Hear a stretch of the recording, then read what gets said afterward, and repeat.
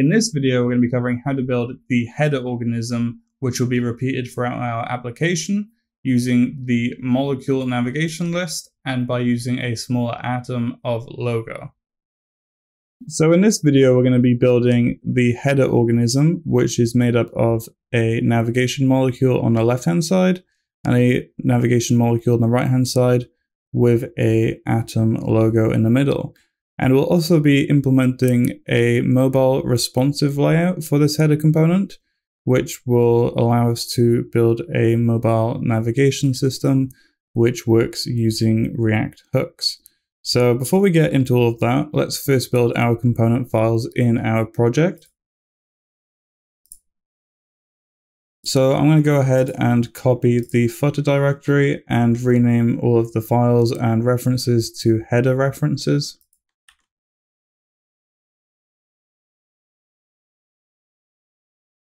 So we've now got our header files available to us in our system, and we've got our header React component, which is a standard functional component, which is returning a styled header with nothing in it at the moment, and styled header is defined in our styles file. Now all of these styles can be found in the GitHub repository, but these are just sort of some styles I came up with to meet the design requirements. You can also see I've included some media queries, so we have both a mobile and a desktop layout for our header component.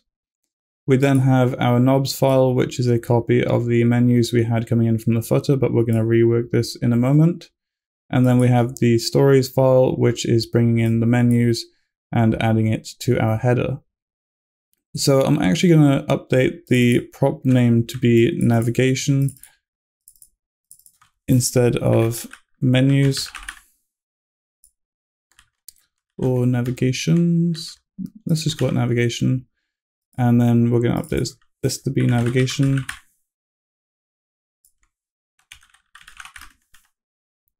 So we'll have two menus in our header.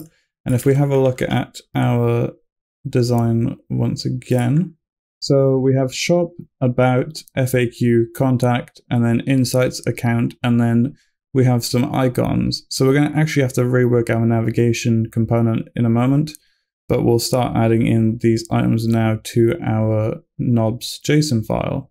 So we have shop. So I've added in the menu items. So we have shop, about, Celtic elements, FAQ, contact, and then insights, account, and then some user navigation icons.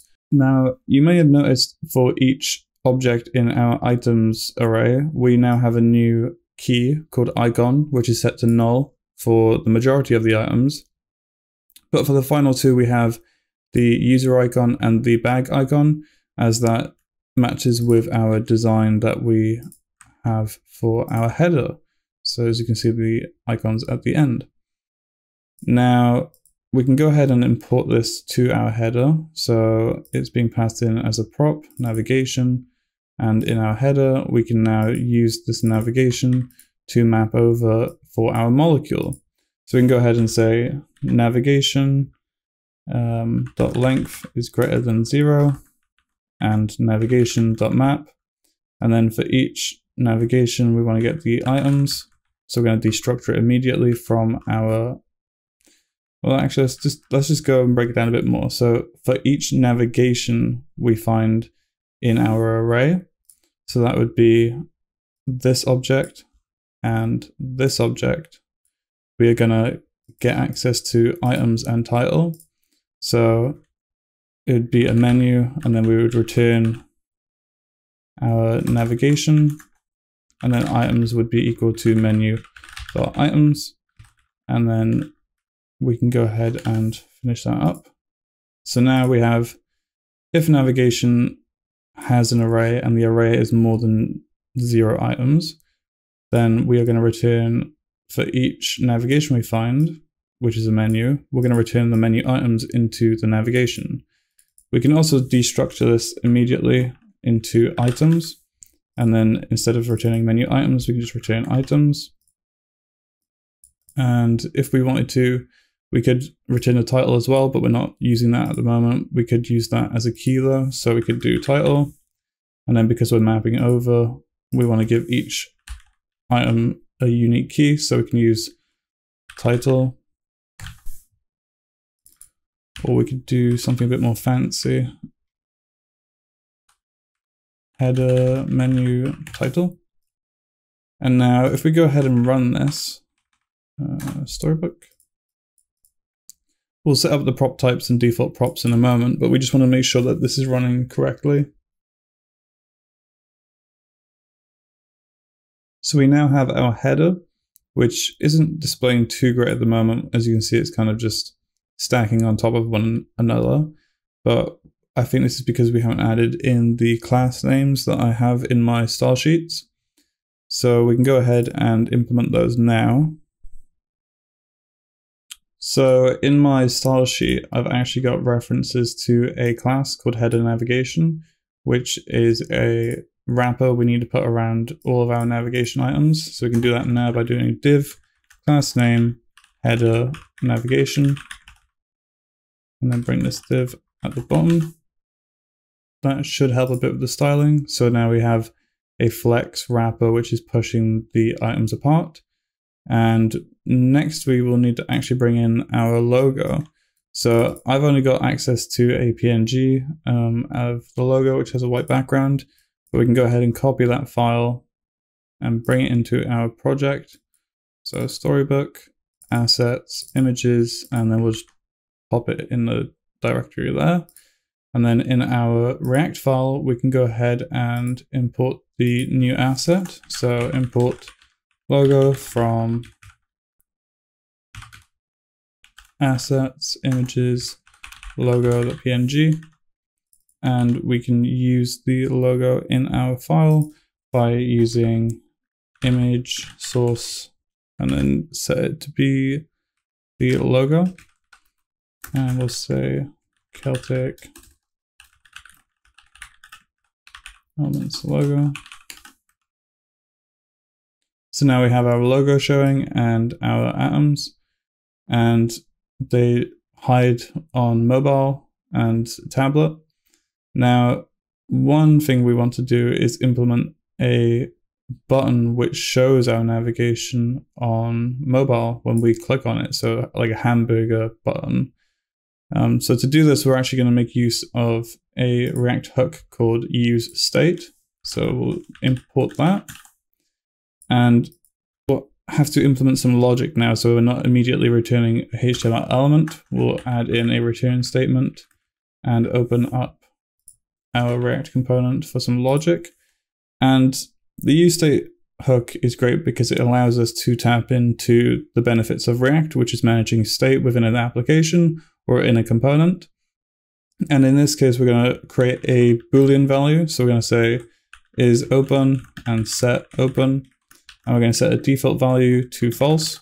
So is open is the current value of the use state. So by default it'll be false, and set open will allow us to set the value of the state to either true or false.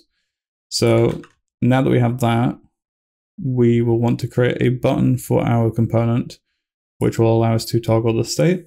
So we can do that by creating a button. So you could do this with the button we've created previously, which would be a great idea because now you're bringing in atomic structures to a larger organism. So we're going to go ahead and import our button.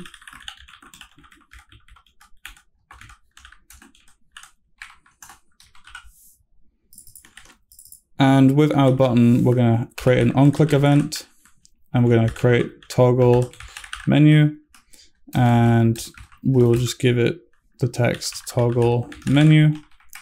And then we're going to create the toggle menu function, which will take the event of the click and prevent the default action. And then we're going to set open to be the opposite of the current open value. So if is open is currently set to false, it'll set it to true when clicked, and vice versa. If it's already true, then it'll turn it to false.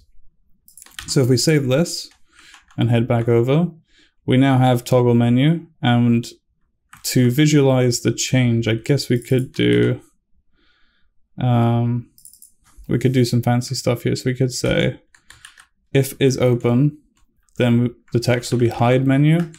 but if it's not, then it'll be show menu. So now when we click it, show hide, because the is open state Boolean is changing. The styling isn't too great on this at the moment. I'm not sure why that is. I think if we have a look at the code.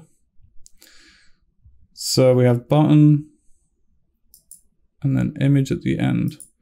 So would we want the button to be last? Would that help? That does look better. Yeah, okay, so we want to change the order of the components. So I will bring the button down to the bottom. And now when we bring it down to mobile, show menu, hide menu. Cool, that's looking good, but we're not actually changing the menu to be showing or not.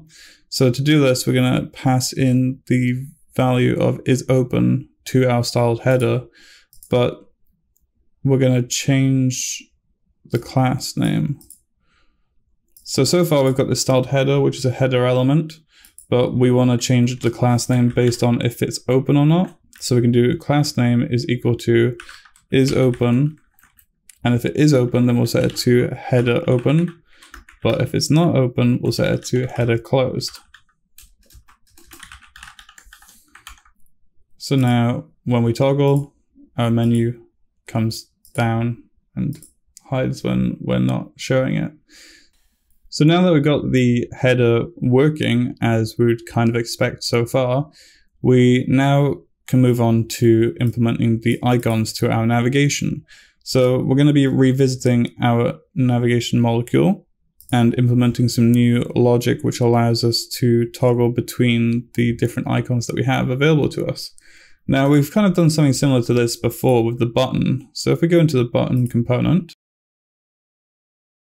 we can go ahead and copy this import statement and setting up of the icons and bring it into our navigation.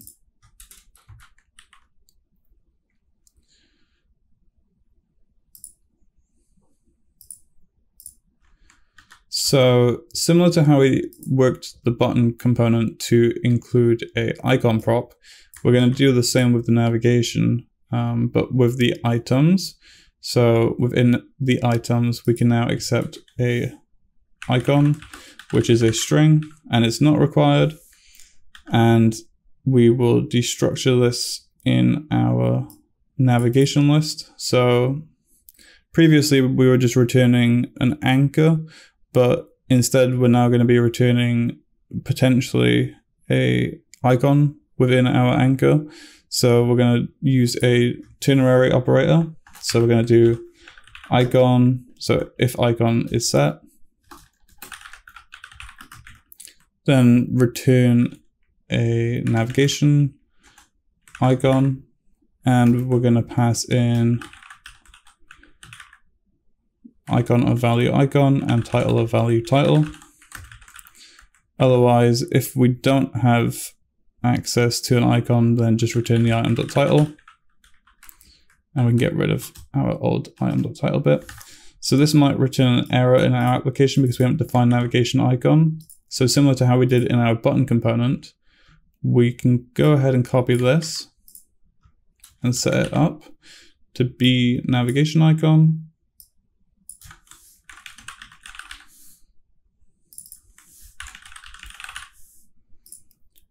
And it's going to be a navigation icon. Now, because we're returning a navigation list item, we will also want to return the title of the page that's being passed in. So if the icon is available, we have access to title. So we can go ahead and get title. This should be name. And if we have a title available, then we want to return a span with the class name hidden. So in my global style sheet, I've got a class name hidden, which will create an accessible text item for anybody with a screen reader, because an icon doesn't really describe what the page is completely. We'll want to have some form of text for screen readers. So we can go ahead and return title, and then I believe that should be it. The closing span. Cool. So now when we return to our application, refresh, icon is not defined. So this is because we're using name, icon, icons. Where am I using icon? Navigation, icon is not defined. Okay. Item.icon, item.title. Cool. So now we have our icon showing because we've passed in an icon attribute or prop. And if we inspected the navigation item, if I can get enough room, then you can see we have the text cart, but it's hidden unless you're on a screen reader. So now we have access to a more dynamic navigation molecule, and we can now use a combination of icons and text within our navigation system.